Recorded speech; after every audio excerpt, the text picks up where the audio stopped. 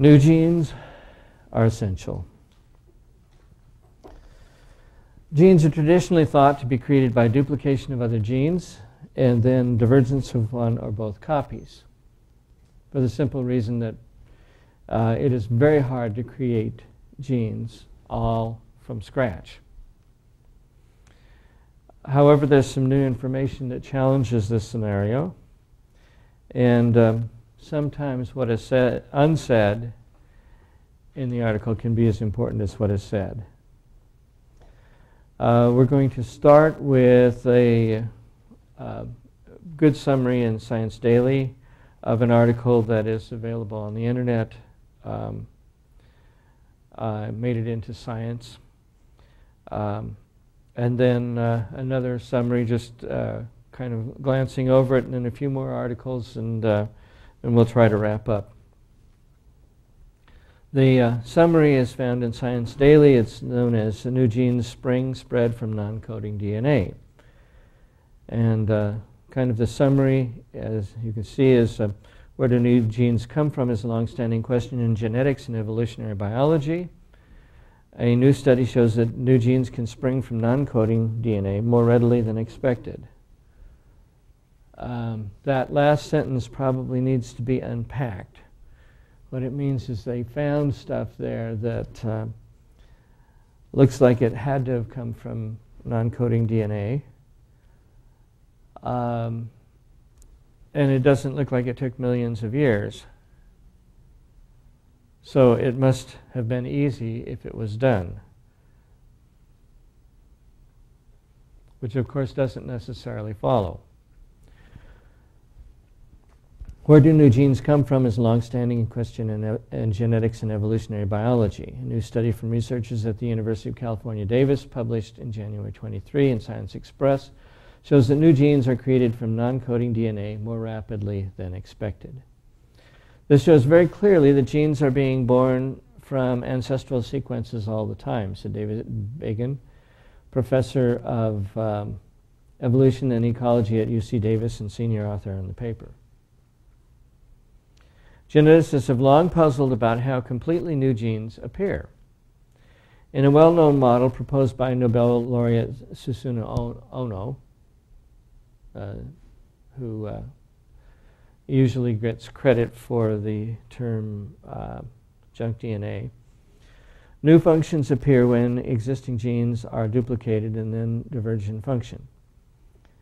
Bagan's laboratory discovered a few years ago that new genes could also appear from previously non-coding stretches of DNA, and similar effects have since been discovered in other animals and plants.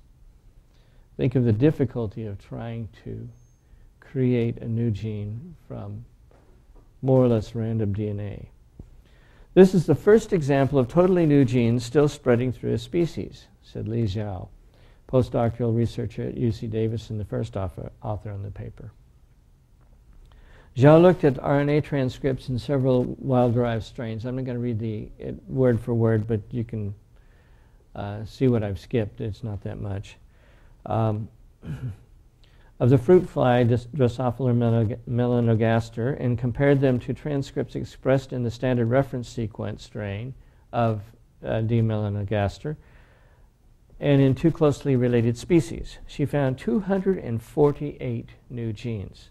Now, this is not a one-off phenomenon that exist only in D. melanogaster, just over 100 of which were fixed or already spread throughout the population. In other words, there are about 148, more or less, new genes that are still in equilibrium with with apparently no gene. Think about how you do that. These genes emerged from ancestrally non-coding DNA since D. melanogaster is split from its close relative D. simulans. In other words, some of these genes, about 100 of which were fixed, are found in all D. melanogaster, but not found in D. simulans. The new genes showed evidence of being under selection, meaning that they were spreading through the population as flies carrying them gained an edge in reproduction. They fell into two broad classes. Genes found at high frequency tended to be larger and more complex and therefore likely had more significant functions than those found at low frequency.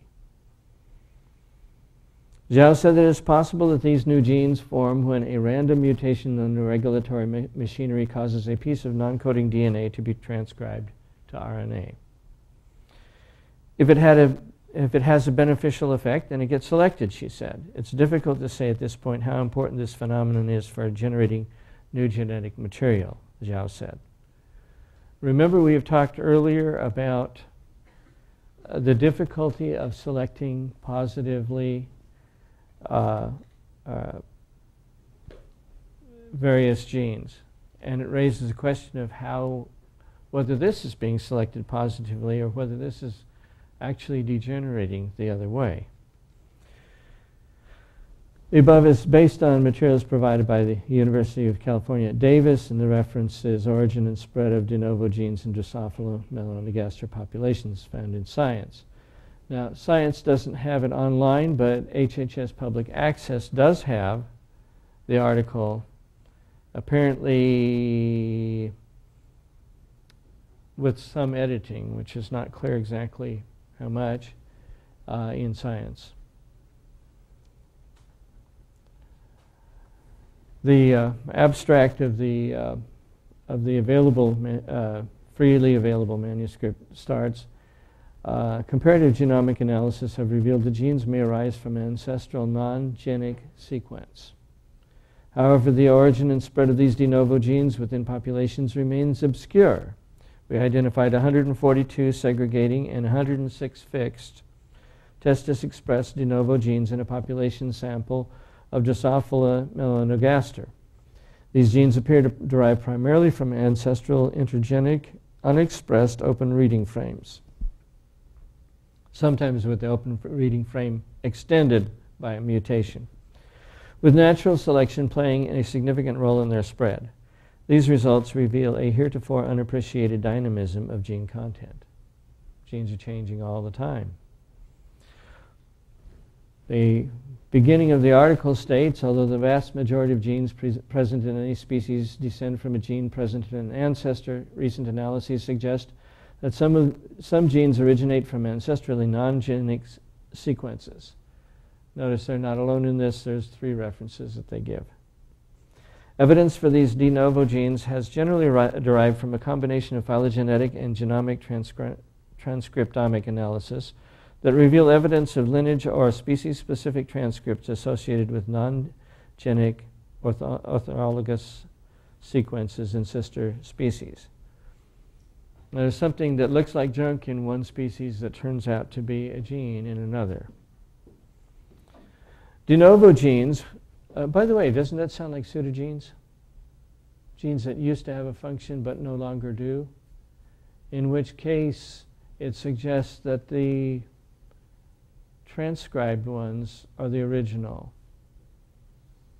Now we're talking real heresy.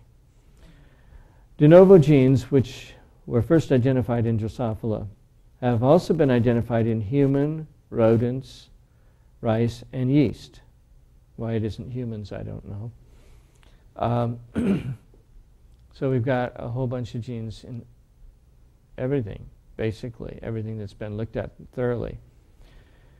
In Drosophila, de novo genes tend to be specifically expressed in tissues associated with male reproduction, suggesting that sexual or gametic selection may be important, though other functional roles may evolve.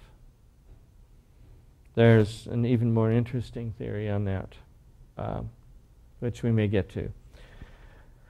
Because previous studies of de novo gene evolution used comparative rather than population genetic approaches, the earliest steps in de novo gene origination remain mysterious.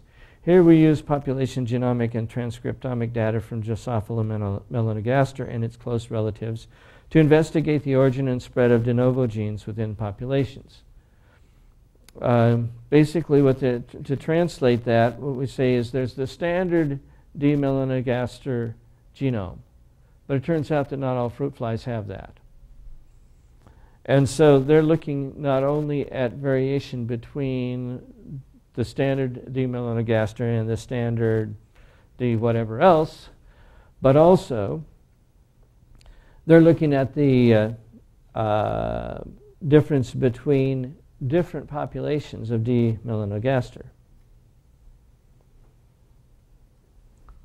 Illumina paired and RNA sequencing and de novo and reference-guided approaches were used to characterize the testis transcriptome of 6 previously selected sequenced inbred Raleigh D. melanogaster strains. Apparently standard D. melanogaster, sort of like Sprague Dolly rats or something like that. Just a standard breed. An average of 65 million paired end reads were produced for each strain. We inferred the presence of 142 polymorphic de novo candidate genes expressed in at least one RAL strain, but which are not known based on publicly available data from D. melanogaster. So it's not in the standard genome, but it is in at least one of these strains. The median number of segregating de novo genes carried per strain was 49. So each strain has 50 unique genes of its own, more or less. The candidate genes exhibited expression neither in testis RNA sequence data from 3 D. simulans and 2 D. jacoba strains. So there's 2 other strains of fruit flies that are closely related to D. melanogaster that don't have these genes. Nor in whole male and female RNA sequence data from 59 D. simulan strains. And those should all be italicized, and I omitted to do so. None of the candidates showed significant expression in whole females from the same D. melanogaster strains used for testis RNA sequence. Several attributes of these genes support the hypothesis that the observed transcripts are biologically meaningful. And we'll see some papers that argue that pretty strongly. I'm just kind of going to summarize the next little bit on my own, which is that the splicing for these new genes was similar to that of other genes, except that the long open reading frames were overrepresented in the new genes. Segregating de novo genes were either expressed at a relatively high level in expressing strains or showed almost no evidence of expression in other strains. Because no candidates show expression in the reference sequence strain, the genes expressed in all 6 RAL strains are considered to be polymorphic in the species. Sometimes they're there, sometimes they're not. This isn't different alleles of the same gene. This is genes that have been turned into pseudogenes in the reference strain, but are found in these other strains as actual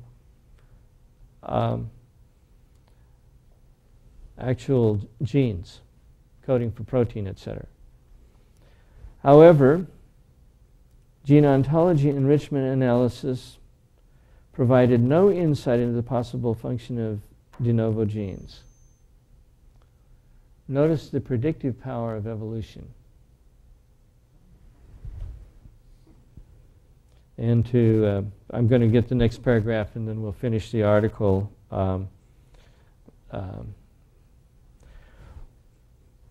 One population genetic explanation for polymorphic de novo genes is that singleton genes, that is 45% of genes, are primarily deleterious and the higher frequency genes are primarily neutral. Genes that are there producing protein but it doesn't matter.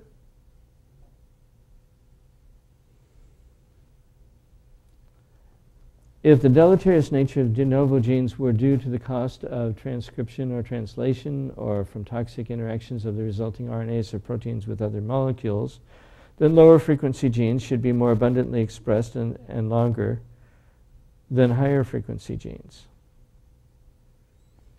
So that's the hypothesis. However, contrary to this expectation, lower frequency genes were expressed at a lower level, were shorter and less complex than higher frequency genes. The different properties of rare versus common de novo genes supports the idea that de novo genes having certain properties. are more likely to spread under selection. So if you kind of approach it from a standard evolutionary perspective, you'd make a hypothesis. Turns out the hypothesis is wrong. And now to look over a few paragraphs of the Scientist, which is talking about the same article. It's very interesting because they interview other people who are not involved in the research. Quote, until recently, de novo origin of genes was considered to be so unlikely as to be impossible. Comparative genomicist Eoife McLysott of the Smurfit Institute of Genetics at Trinity College in Dublin, Ireland, who is not involved in the study, told the Scientist in an email, this population level analysis is important because it gives a new insight into the very early stages of the origin and establishment of genes de novo.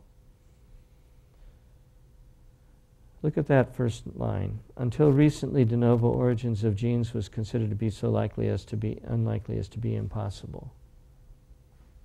But there they are, so it must happen. To show the formation of de novo genes at the population genetic level is really a nice story, agreed evolutionary biologist Dieter Tautz of the Max Planck Institute for Evolutionary Biology in Plön, Germany, who also did not participate in the research. It shows the power of generating from nothing, so to speak. Creation ex nihilo. And skipping on, looking more closely at these transcripts, the researchers found evidence that the majority of the de novo gene candidates were subject to cis-regulation, meaning that expression was controlled by regulatory elements just upstream of the new transcripts. Furthermore, the vast majority of the sequences contain open reading frames, regions that could theoretically produce proteins, as signified by start and stop codon sequences, of at least 150 base pairs. And looking at the ancestral sequences, as well as the sequences of the non-expressing Drosophila strains, the researchers found these same ORFs, suggesting that the regulatory change alone is responsible for the expression of the new gene. So the only difference between the old gene and the new gene is that the cis-regulatory portion is activated.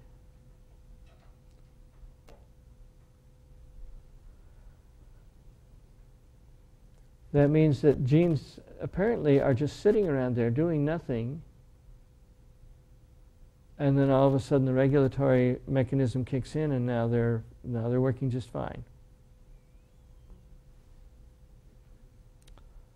How do you keep that going? I think I remember Dan Grauer arguing that you couldn't keep that alive for millions of years without it deteriorating. I think he's right about that. Of course, maybe there haven't been millions of years, but that's a different hypothesis. If you start thinking in terms of degeneration, you can go into an entirely different scenario here. Yes, that's right. If it's degeneration, instead of getting better and suddenly popping up into space, then what happens is the gene's fine, you knock out the regulatory system, and it doesn't work anymore. Pardon? This. That's right, the organisms are able to survive in spite of this. Apparently, fruit flies are put together with a lot of redundancy, shall we say. Well, that's true with humans too. I mean, genetic diseases, there are plenty of them that people have that they don't die from immediately. Whether these sequences are translated into proteins or otherwise functional remains to be seen. So they're finding the RNA, they don't even know whether it's actually translated yet. So this is, the research is A, that new, and B, they're that confident in spite of the fact that they haven't found the protein that they're actually doing something. And of course, Not all new genes are likely to be beneficial. On who's reading? In fact, theory would predict that the majority are actually harmful. Most mutations are deleterious. Where have we heard that before? But the idea that new genes are rising at such high frequencies would certainly, I think that should be, give natural selection plenty of raw material to work with. Though many questions remain, the study represented yet another advance in scientists' understanding of a phenomenon that only a few years ago was thought impossible, said Touts. There's been a long tradition in biology to think that a gene can only arise due to duplication and diversions from another genes, and this is therefore a completely new story. It's quite an exciting field.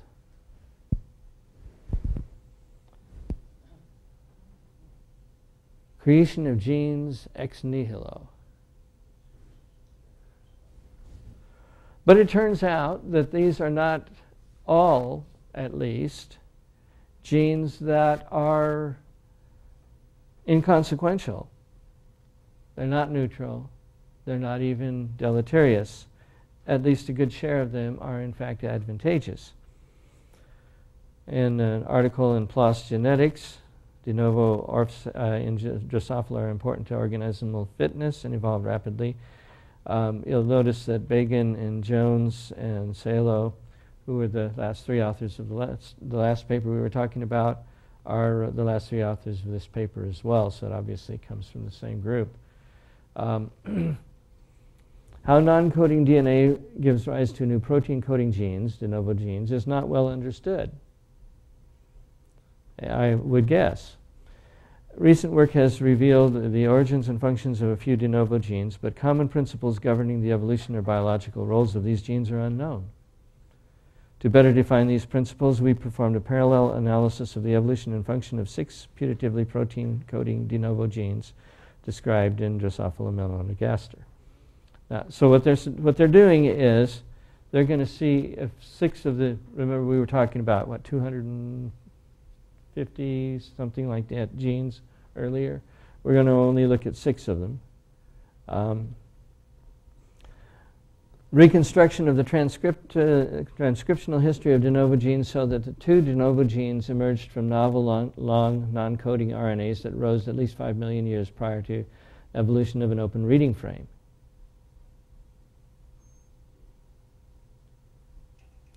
In contrast, 4 other de novo genes evolved a translated open reading frame and transcription within the same evolutionary interval, suggesting that nascent open reading frames, proto-ORFs, while not required, can contribute to the emergence of a new de novo gene.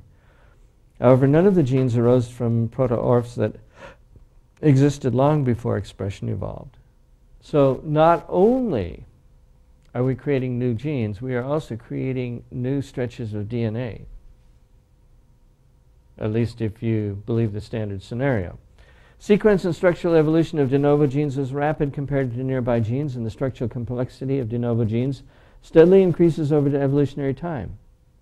Despite the fact that these genes are transcribed at a higher level in males than in females and are most strongly expressed in testes, which is why they usually look for it there, RNAi experiments, that's inhibitory RNA, show that most of these genes are essential in both sexes during metamorphosis. This lethality suggests that protein-coding de novo genes in Drosophila quickly become functionally important. The flies can't do without them. Starting at the beginning, most new genes arise from the duplication or rearrangement in whole and part of existing genes. These new genes are typically structurally and functionally similar to their progenitors. In contrast, protein-coding genes may also evolve de novo from previously non-coding sequences, making them lineage-specific and unlike any existing protein. De novo genes were once thought to be vanishingly rare or even impossible. Subsequent work suggests instead that these brand new genes make up a significant portion of novel genes, and some have important functions. So we used to think you couldn't do this. We now know not only can you do this, it happens all the time, but these become important. Skipping through the article, we next mined the EBI Pride proteomic database for evidence that eggs and ORFs were translated. 4 of the 6 de novo genes, all but the newest, ORFs, expressed peptides in earlier embryos. So in embryos, they show up. They're translated.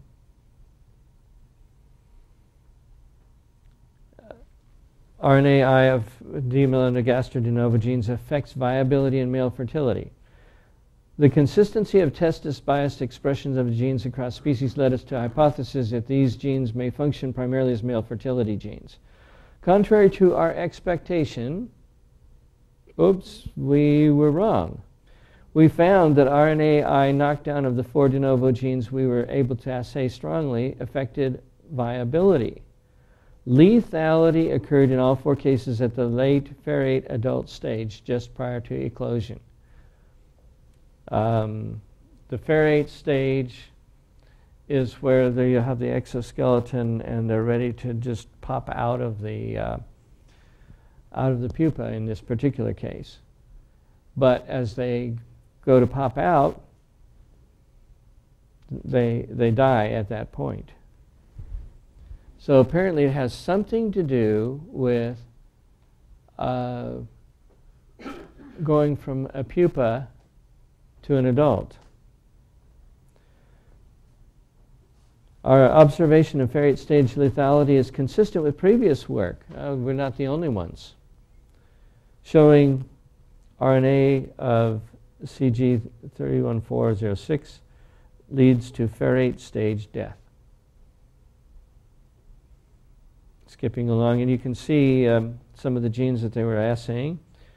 And here's, apparently there's quite a drop-off. A lot of pupas never make it.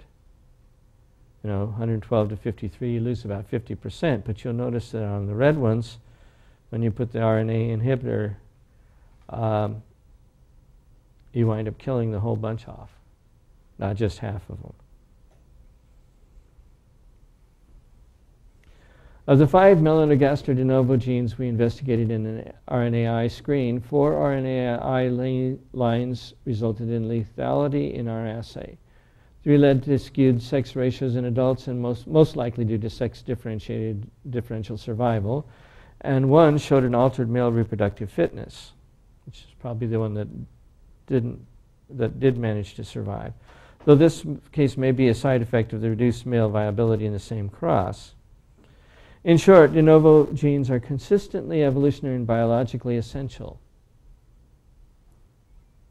They're not just out there doing nothing.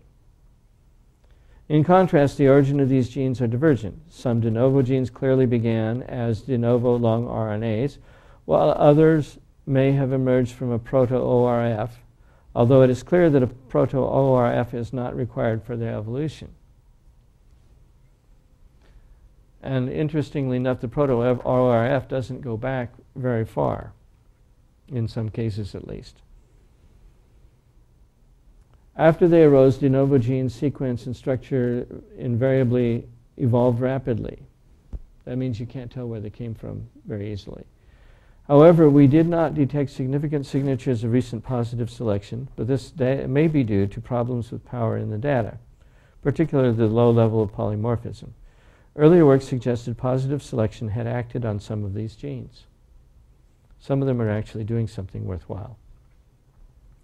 RNAi knockdown caused lethality in 4 of 5 de novo genes tested, a surprising finding because these genes are very young.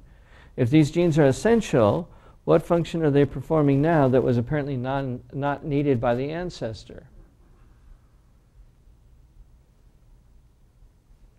Unless maybe the ancestor was more complex.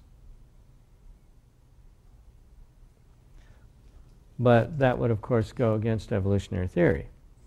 The lethality consistently occurred during late ferrate adult sages, pre-closed adults, after full eye pigmentation and the appearance of bristles had begun. It is impossible to completely rule out effects of RNAi on off targets that have, for example, very weak sequence similarity to the double-stranded RNA. So extending this work using genetic mutants is a logical next step. They're not done, and I agree with them that I think that looking at genetic mutants is a logical next step, partly because you always worry that what you've put on them is actually poison generalized in and of itself. Skipping way past most of the article, actually finishing up the article and then looking at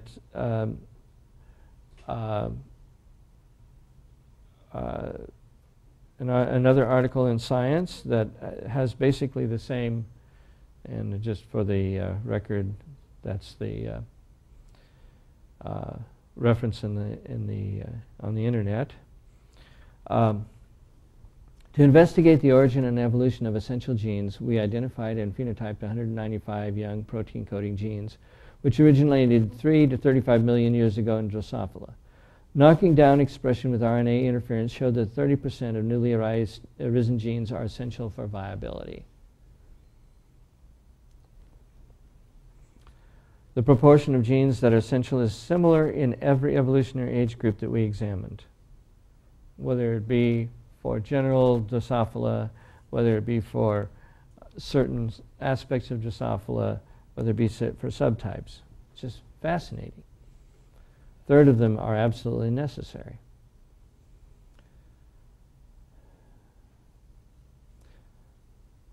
Under constitutive silencing of these young essential genes, lethality was high in the pupal stage and also found in the larval stages. Lethality was attributed to diverse cellular and developmental defects, such as organ formation and patterning defects. These data suggest that the new genes frequently and rapidly evolve essential functions and participate in development. Behold the power of evolution. Going into the article, to the second paragraph, by a comparative genomic analysis of 12 closely related Drosophila species, we identified 566 new genes in the D. melanogaster genome and dated their evolutionary ages through phylogenetic distributions. We're talking 500 genes. All these genes originated less than 35 million years after the divergence from D. willistoni, so we call them young genes. Now, all these genes originated less than 35 million years, of course, is a theory-laden statement. And what it means in practice is the D. willistoni does not have those genes. But some other Drosophila, including melanogaster, has those genes. Unexpectedly, we keep running into this word, 59 of these genes were lethal under constitutive RNA knockdown. We found that essential genes emerged throughout an evolutionary period examined. The youngest, P24 related to, arose within the last 3 million years and is thus D. melanogaster specific, table S2. In each age group, the proportion of genes that are essential was around 30%, suggesting that whether or not a gene is essential is independent of its age. A new and duplicate gene can quickly evolve a novel and an important function by accumulating advantageous mutations. More precisely, we can find advantageous mutations, or perhaps we can find deleterious mutations if you're looking at it from the other end. Especially, of course, evolution requires you to look at it from the end that they're advantageous. Especially in the species with large effective population sizes, such as Drosophila. And now we're going to look at Helen Pilcher's article, All Alone. This comes from Harvard. And there's the website if you're interested. But where do they, previous paragraph she mentions orphan genes, come from? With no obvious ancestry, it was as if these genes had appeared from nowhere, but that couldn't be true. Everyone assumed that as we have learned more, we would discover what had happened to their families, but we haven't. Quite the opposite, in fact. Ever since we discovered genes, biologists have been pondering their origin. At the dawn of life, the very first genes must have been thrown up by chance. Must have been. What else was there? But life almost certainly began in an RNA world. So back then, genes weren't just blueprints for making enzymes that guided chemical reactions. They themselves were the enzymes. If random processes threw up a piece of RNA that could help make more copies of itself, and presumably do something else as well, natural selection would have kicked in straight away. Well, that's assuming that you have plenty of raw materials for RNA, but we'll go over that small difficulty. Notice, this is a true believer. She is not writing this to shoot down evolutionary theory. The upshot is that the chances of random mutations turning a bit of junk DNA into a new gene seem infinitesimally small.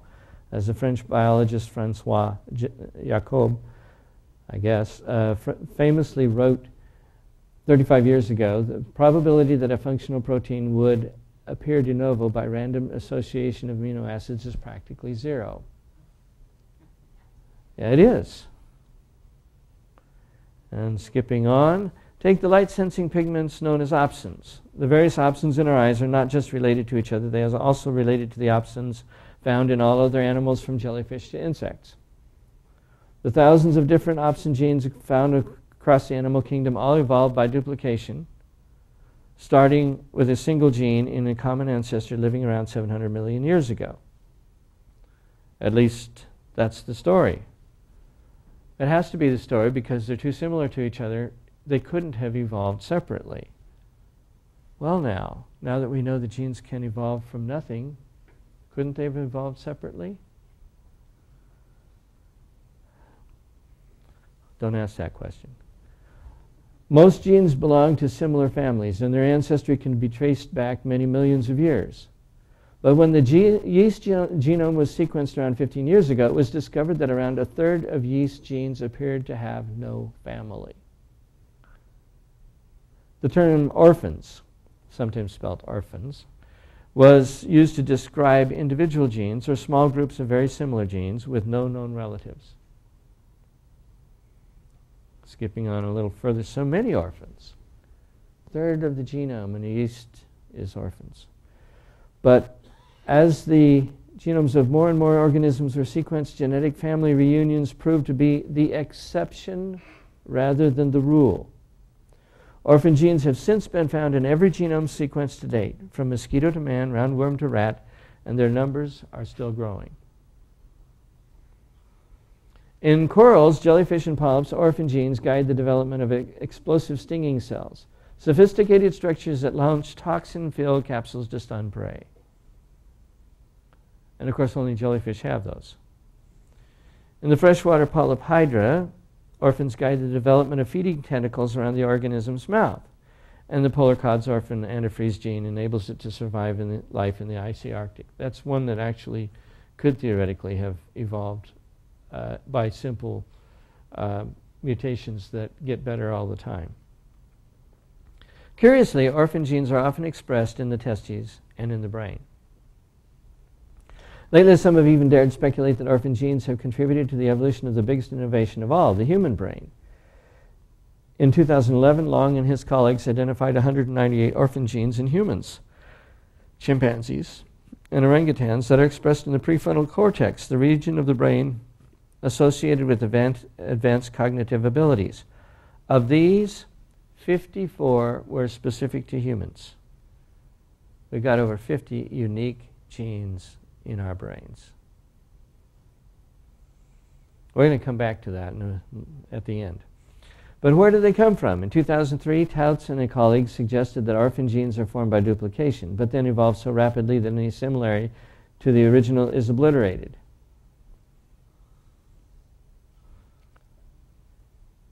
The dog consistently eats the homework.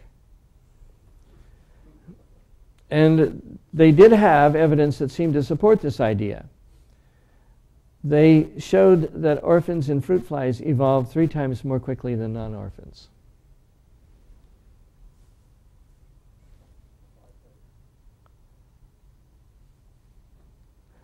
Orphan genes were thus crowbarred into the old model of genes arising by duplication. That doesn't sound like a nice, neat fit, does it? Later studies, however, suggest that this can only explain the origin of a minority of orphans. So while the process is clearly important, it's not the whole story. The idea seemed reasonable at the time, said Touts, because the alternative seemed so unlikely. What's the alternative? The alternative? The only other possibility was that genes really can evolve from scratch. Or, dare we say, be created from scratch? From random stretches of non-coding DNA, or in some cases, not even that. This is the idea long dismissed as completely implausible because the leap from non-coding DNA to a gene with a useful protein product was considered so huge as to be impossible. But nature hasn't read the textbooks. And then maybe nature's God hasn't either. Or he's laughing at them. I wouldn't be surprised if orphan genes turn out to have regulatory functions, said Tampa. Perhaps this helps explains why orphan genes can become essential very quickly. In 2010, Long's team used RNA interference to switch off evolutionarily old and new genes in fruit flies. They found the new genes, including orphans, were just as likely to be essential for life as old genes. And if you're wondering what that reference is, it's the one we were just talking about. We still have a lot to learn about orphan genes, but we are now starting to trace their ancestry. And it looks as if we couldn't find the families of most orphans because they don't really have families. They just spring de novo. Genes ex nihilo. The raw DNA from which they sprung can be traced, but as genes, they are the first of their kind. In this sense, the term orphans may be a misnomer. Perhaps they ought to be renamed Pinocchio genes, non-genes carved by chance and natural selection into proper living genes. I love that last line.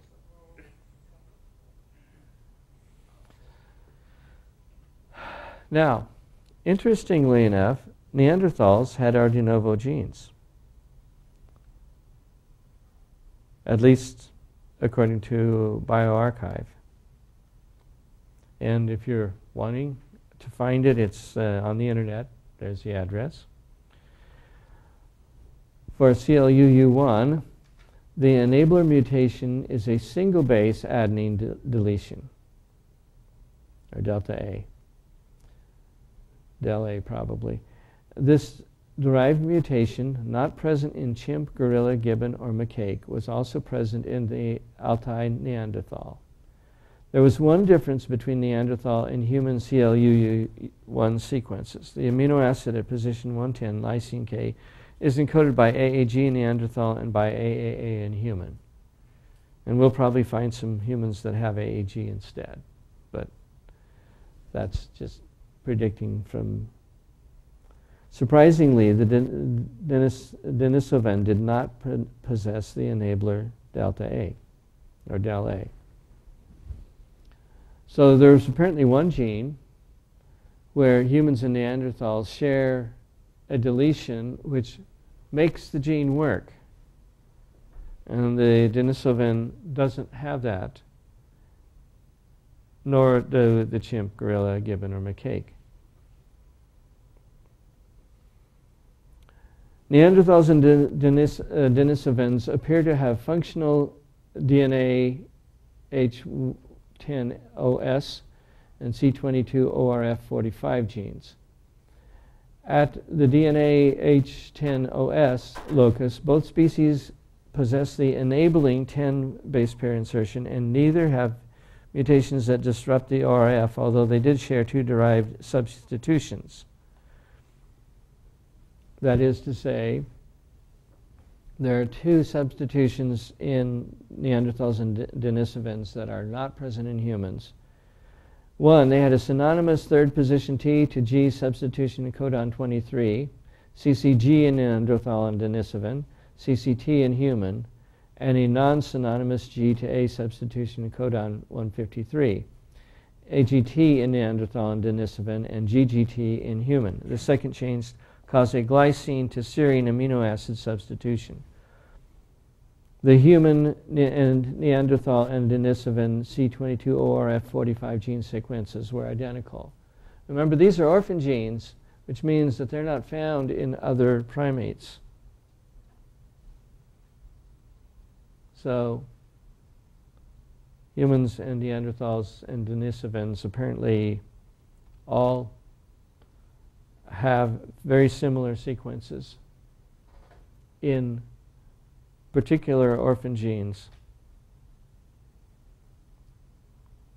suggesting that maybe Neanderthals and Denisovans were essentially human. Now, my take on all this is I think this is another case where the math obviously doesn't work out. And everybody's known it for a long time. But evolutionists just have to discard their predictions because, as they put it, nature hasn't read the textbooks. It illustrates the unfalsifiable nature of evolutionary theory. You have this kind of stuff. It shouldn't work. It does. Maybe there's something wrong with evolution. No, it couldn't be that. It's got to be that these genes are more easily to create than we previously thought, because they're created. A theory of genetic degeneration would seem to fit the facts at least as well, maybe better. The last article contains data that makes a good argument for Neanderthals and Denisovans being essentially human.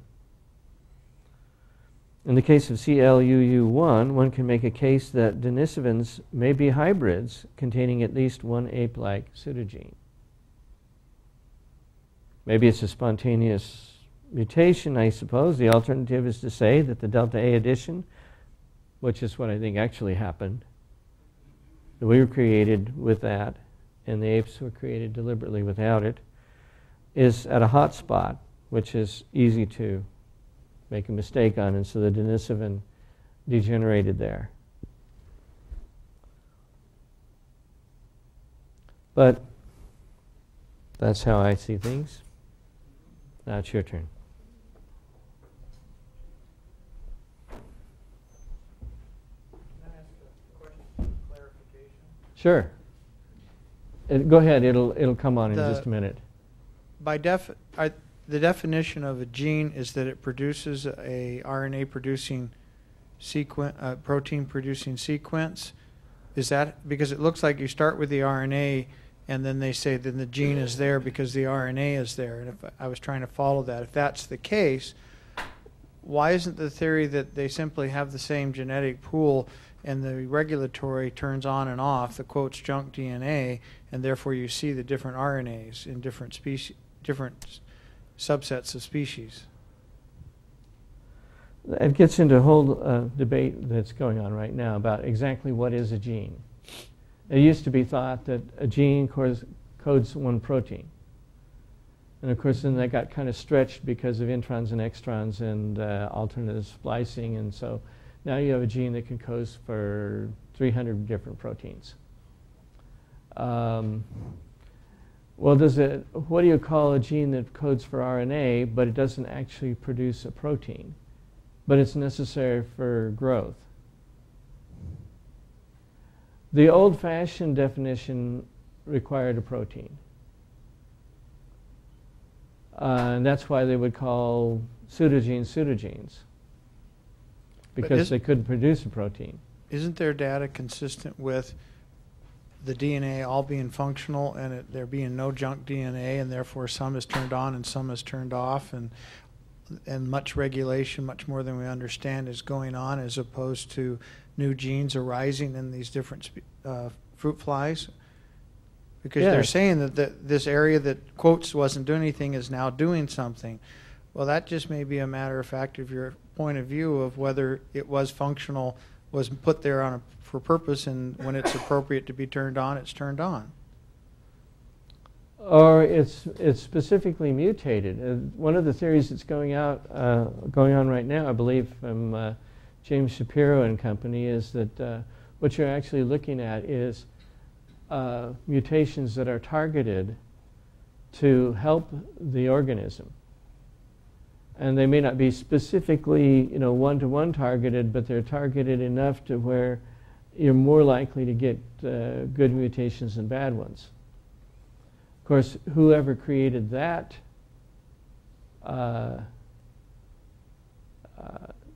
So you're implying a regulatory mechanism to guide mutations, Right. is what you're implying then. The fact of the matter is, I heard when I was a medical student, we had a neurologist, a neuroscientist, come in and give us a lecture, and he said, our study of the brain right now is very much like somebody studying a transistor radio without having any knowledge of what's going on. And the transistor radio is working, so he reaches in, he pulls out this transistor, and the radio goes, and he says, oh, that must be the anti-hum transistor. The fact of the matter is, we don't really understand most of what's going on. And for us to try to say that we have all the answers, I think is a little bit hubristic. I did notice that an awful lot of statements made could have been qualified as opposed to absolute, because it seemed like they were mostly standing on multiple assumptions, whereas we would have I would think you would say, based on this data, it is felt that a probability of this being true is this, and listed your assumptions, as opposed to blanket statements that appear to be standing on an awful lot of assumptions. Am I wrong about that? Because there seem to be an awful lot of those. I think that this is one of those places where the famous phrase "we now know" is being used much more often than is justified. I agree with you. There's an assumption there, there's an assumption there, there's an assumption there, and then there's the underlying assumption that this must have come up from the bottom, because it had to have. It couldn't have been that a really neat fruit fly was created that had all kinds of redundant mechanisms for survival, and then some of them get knocked off in this fruit fly, and some of them get knocked off in this fruit fly, and what you had was protein coding to begin with, and then some degeneration afterwards. That assumption, I mean, that hypothesis is just completely ruled out, because if you go with that hypothesis, then you basically have creation de novo, or ex nihilo, or whatever your favorite phrase is.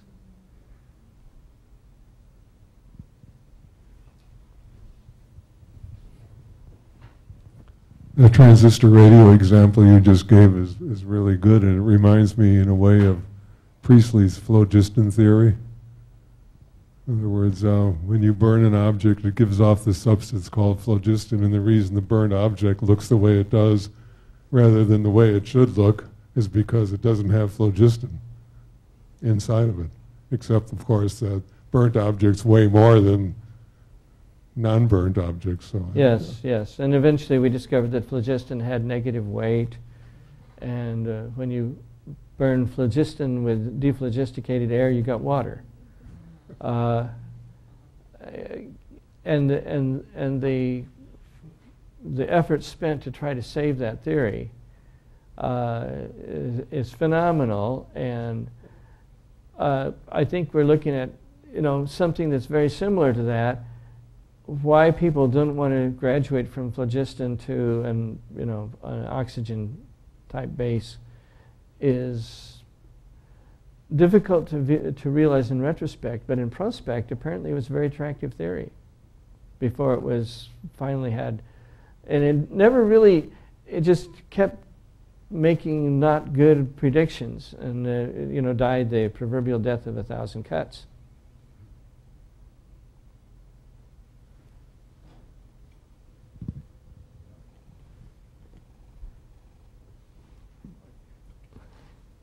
I sit and wonder here about what's going on in the broader context of we have another example here of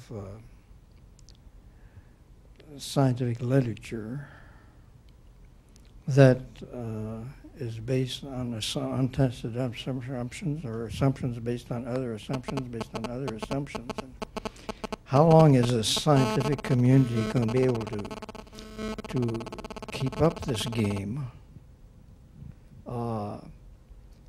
and not be caught at it? It's so many areas you look into, you run into this thing. And I think if science wants to regain respect, and it's been losing it, in the last 2 decades, this game has to stop, and some rigor needs to be put into what you're saying. Now, I wouldn't say that this is a prime example of, they did try to justify what they were saying and so on, but somewhere here you wonder if the bubble isn't going to burst sooner or later here, and that science's secular stance and its restriction into purely naturalistic interpretations is going to break down here sooner or later, because I don't know how long this can go on, and where deep thinking people will not say, hey, we've got to get out of this secular box we're in. Well, I think that for many people, there are powerful reasons not to want to get out of the secular box, because climbing out of the secular box puts you at risk for believing certain things that you really don't want to believe. And I think that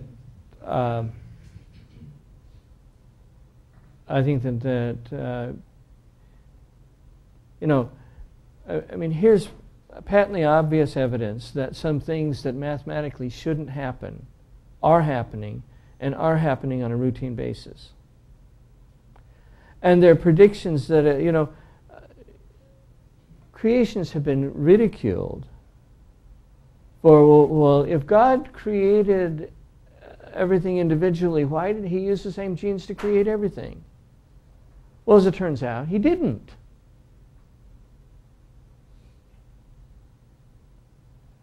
But the people who are using the arguments, I don't think are actually listening to the arguments they're using, and trying to integrate them into some kind of a organic whole. I mean, it's almost as if you're looking at a theological objection in a theological argument, in which case the facts don't really matter that much. And I guess if there's 2 things I want to say, it is number one, that in fact there's a lot more to this than just the scientific debate. That's number one. That in fact there's theological undertones that if you don't take into account, you're going to miss what's going on. And the second one is to say, look, they don't have all the evidence on their side. In any kind of rational argument, this would be prima facie evidence for creation ex nihilo. When you start talking about de novo origination of genes, that's basically what you're talking about. But they don't want to go there.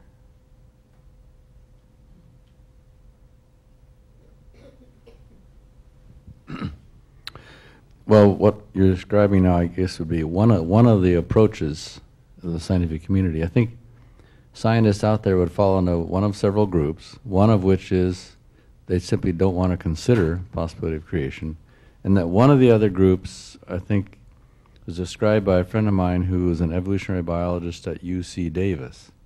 And he pointed out that David Lack wrote a book on Darwin's finches, which he's famous for. He said most people don't know that he also wrote a book on theology. David Lack didn't know what to do with the evidence for evolution, but he was not willing to give up on God. And my friend said, and there's a lot of David Lacks out there, and I suspect that's true. What do you do? How do you challenge it? How do you keep your job and challenge what's going on? I mean, there's a lot of angles there.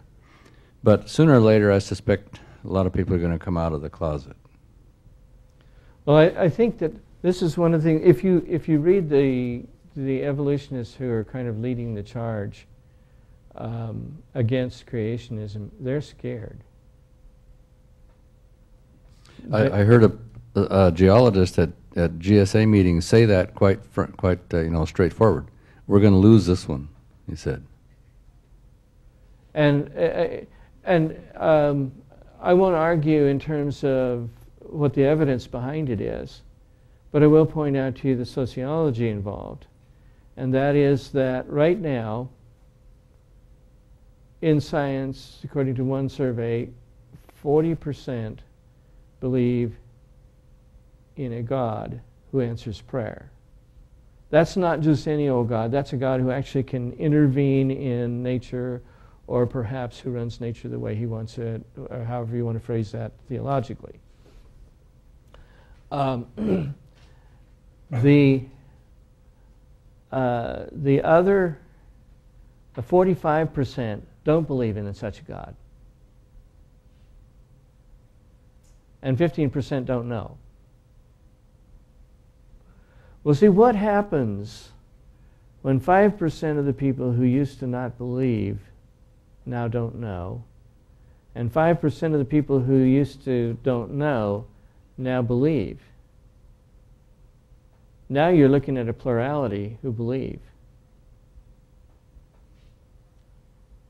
These guys are running on the knife edge. They've been trying to convince the American public in particular for what, 150 years or something like that?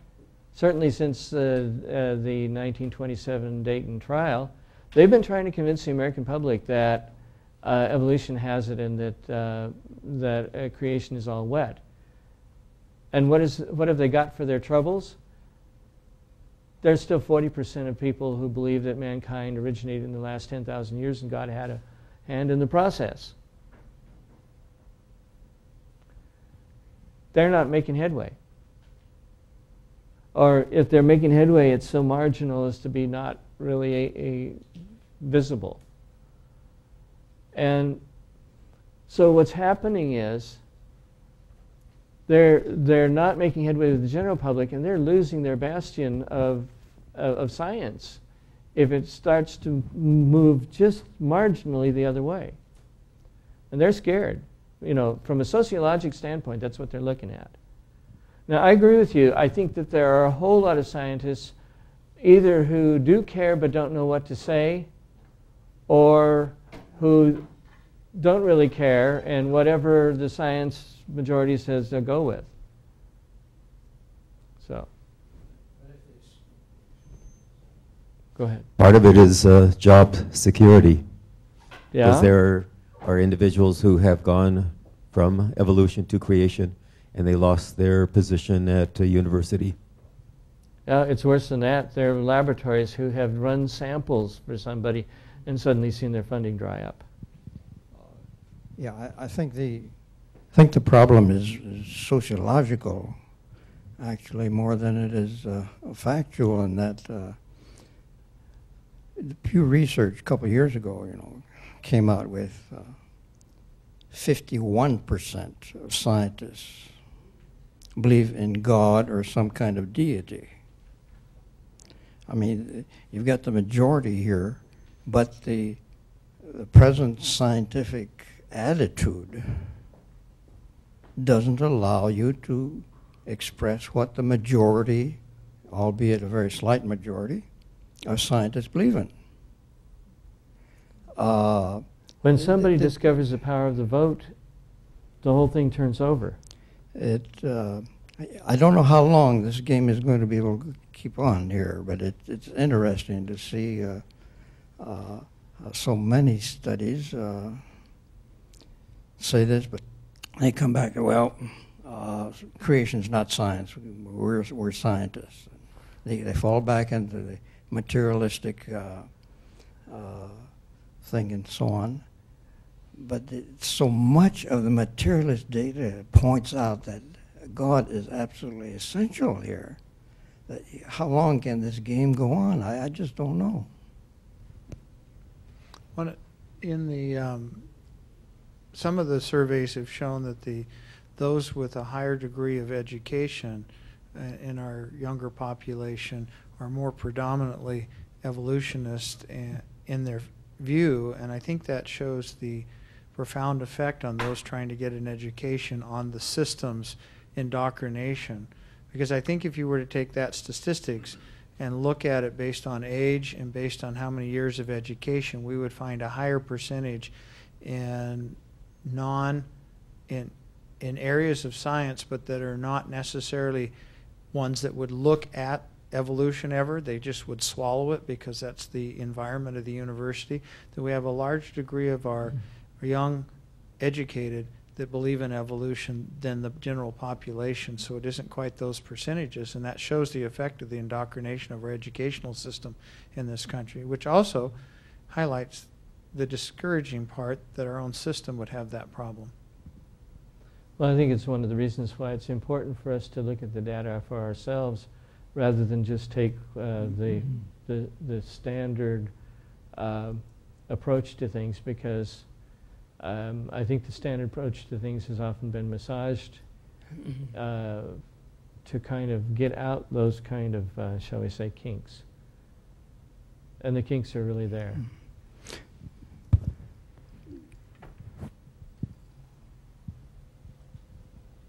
To put this in context, I was at a meeting of leaders at the university, Loma Linda University, and Dr. Hart said that the issue that came up at La Sierra, meaning creation, evolution, would not come up at Loma Linda. I was so thankful we're safe.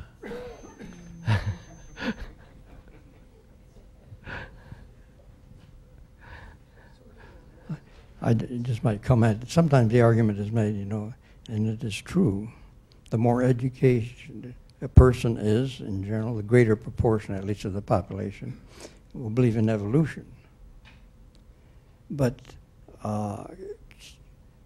this is no argument in favor of evolution whatsoever, because education is dedicated to evolution, and the more you're taught evolution, of course, the more people are going to believe it. It's an argument that doesn't, when you look at the real reasons behind it, doesn't carry much weight, because what do you expect?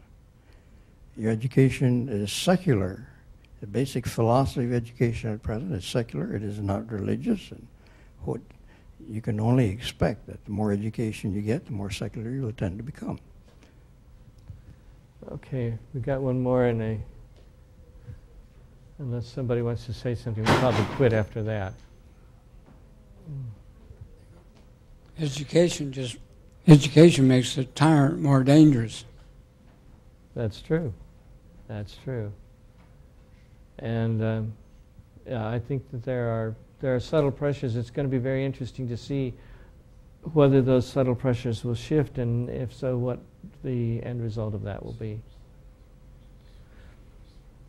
Anyway, next week, come back. We have some more information on the finding of various structures in dinosaur bones. New stuff hot off the press, and try to put it in context. I think it'll be interesting.